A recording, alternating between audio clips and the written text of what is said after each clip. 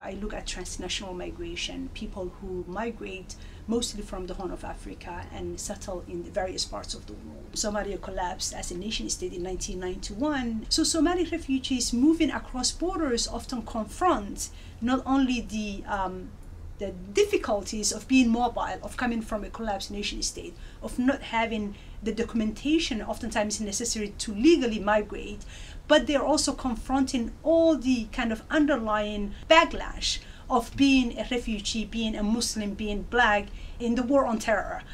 So my work on refugees also gives me an opportunity to be able to be part of the policy debates and kind of the community engagement, interfaith, interethnic kind of dialogues that are necessary. One thing I'm most proud of is acting as an expert witness to asylum cases. I got a request to help with an asylee who was on dialysis and who was in a detention center for months.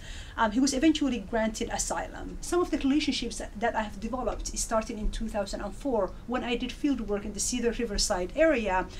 Investing in that relationship has allowed me to not only build my scholarship, but also for our students to be able to go to this community, understand what migrants are, what refugees are. Over 90% of the students say, I've never been to this area. All I hear is negative things, like that it's unsafe. And when they go, they say, oh my God, I never ever knew it was this kind of complex and this kind of dynamic and this safe. That kind of initial contact really breaks these biases, both conscious and unconscious, that we have of the other. Seeing our students, seeing our faculty in the community, it benefits the young people who are there who can aspire to come to the university. By coming into contact with people, their peers, people their age, who can, say, come visit, my class. You really are opening, spaces for dialogue. Oftentimes, I think a lot of stereotyping, a lot of kind of hatred is really kind of anchored in ignorance, in fear.